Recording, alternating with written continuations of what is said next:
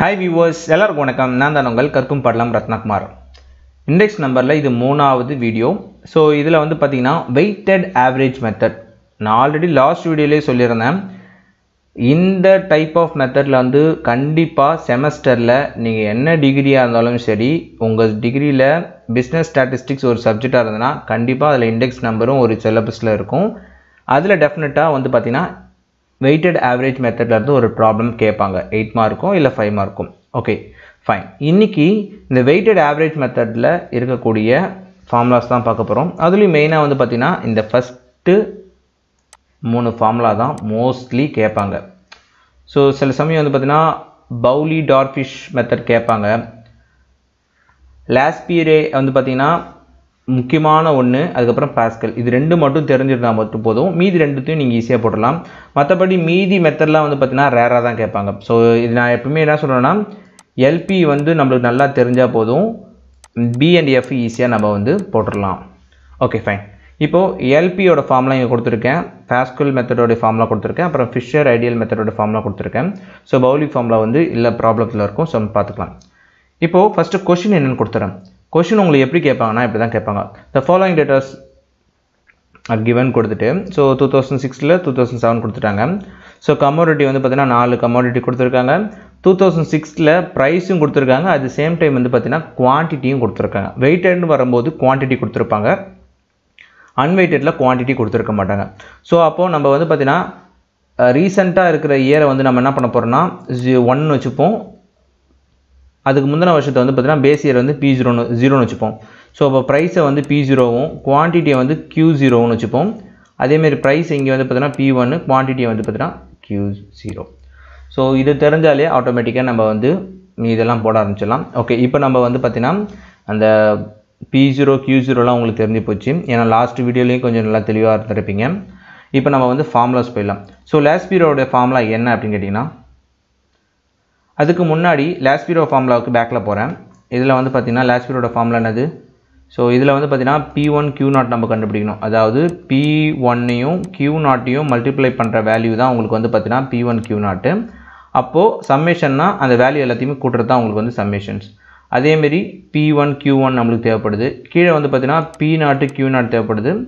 And then P0 1 தேவைப்படுது.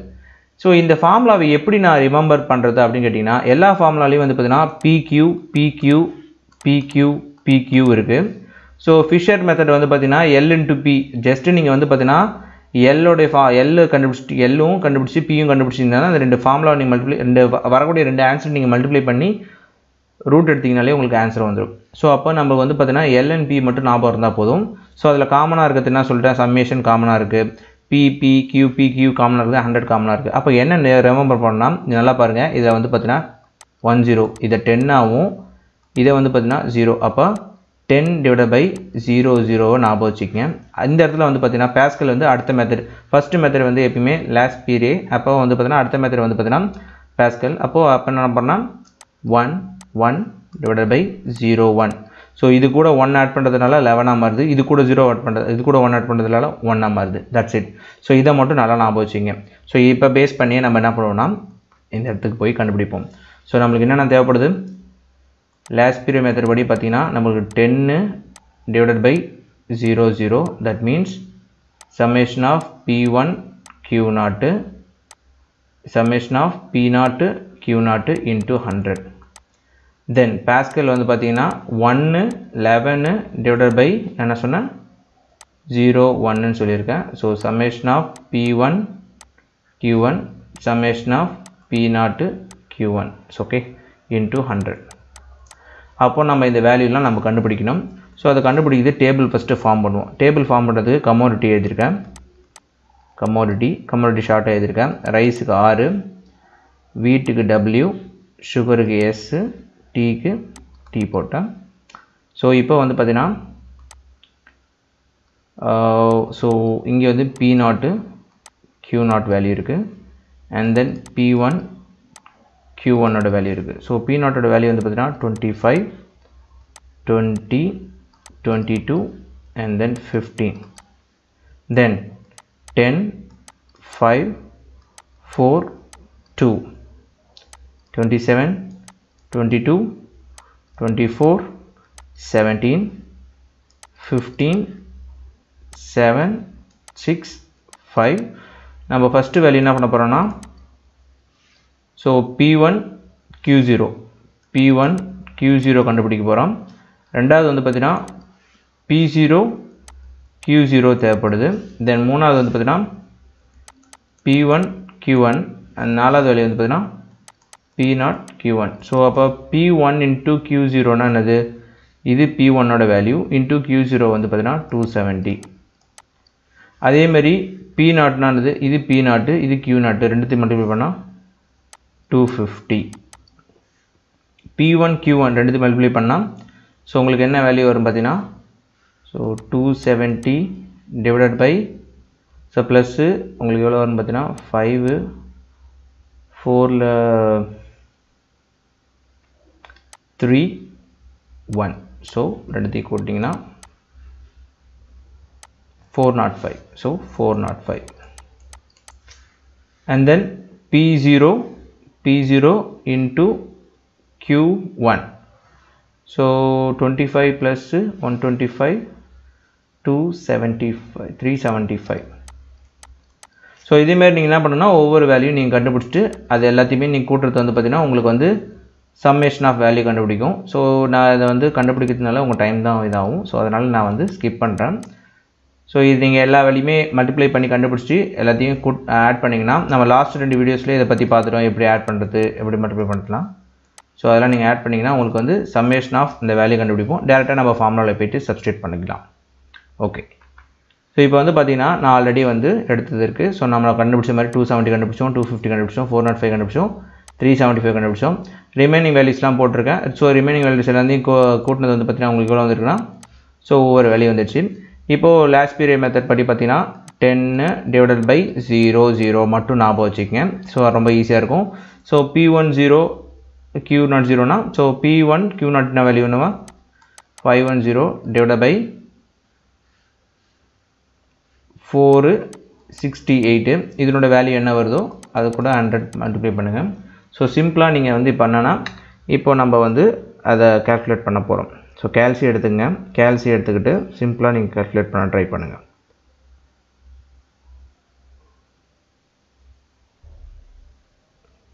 So 510 divided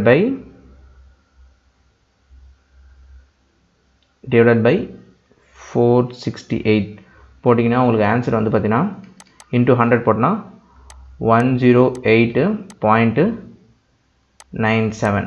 so 2 decimal பாயிண்டில் நான் போடுறேன். தென் நெக்ஸ்ட் வேல்யூ கண்டுபிடிக்கிறதுக்கு வந்து பார்த்தீங்கன்னா பாஸ்கலோட வேல்யூ வந்து பார்த்தீங்கன்னா ஸோ P1 Q1 ஓட வேல்யூ வந்து 788 divided by 722 which is equal to into 100 which is equal to எவ்வளோன்னு கண்டுபிடிக்கணும் 788 divided by 722. ஆன்சர் வந்து பார்த்தீங்கன்னா 109.14.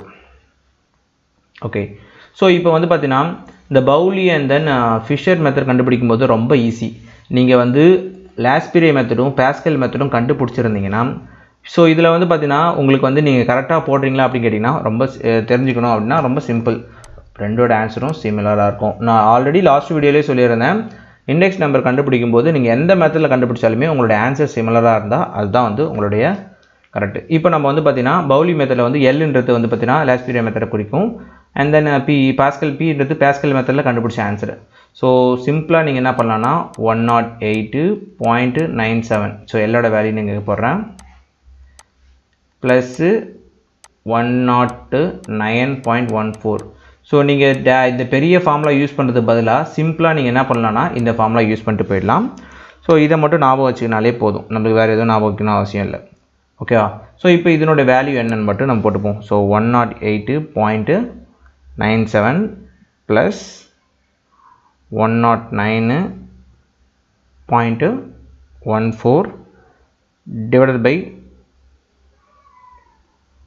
ஸோ இப்போ ஆன்சர் வந்து பார்த்தீங்கன்னா உங்களுக்கு வந்து 218 வருது. So 218 11 divide by 2மா 208.211 divided by 2. Answer வந்து பார்த்தீங்கன்னா 109.055. ஸோ சிம்பிளாக உங்களுக்கு வந்து அதே சிமிலர் ஆன்சர் தான் வந்திருக்கும், உங்களுக்கு நியர்பை ஆன்சர் தான் வந்திருக்கும். இப்போ வந்து ஃபிஷர் மெத்தட் வந்து கொஞ்சம் பார்த்தீங்கன்னா கேல்சி இருந்தனா காம்ப்ளிகேட்டடே கிடையாது, சிம்பிளாக முடிச்சுட்டு போயிடலாம். நீங்கள் கேல்சி இல்லைனா தான் உங்களுக்கு வந்து காம்ப்ளிகேட்டடாக இருக்கும், ஏன்னா ஸ்கொயர் ரூட் எடுக்கிறது ரொம்ப கஷ்டமாக இருக்கும். ஸோ இப்போ நம்ம வந்து சிம்பிளாக ஸ்கொயர் ரூட் மட்டும் எடுப்போம்.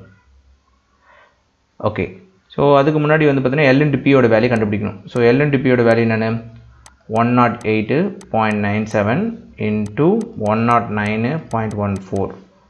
So 108.97 into 109.14. ஸோ ஆன்சரை வந்து பார்த்தீங்கன்னா ரூட் எடுத்திங்கன்னா உங்களுக்கு வந்துடும்.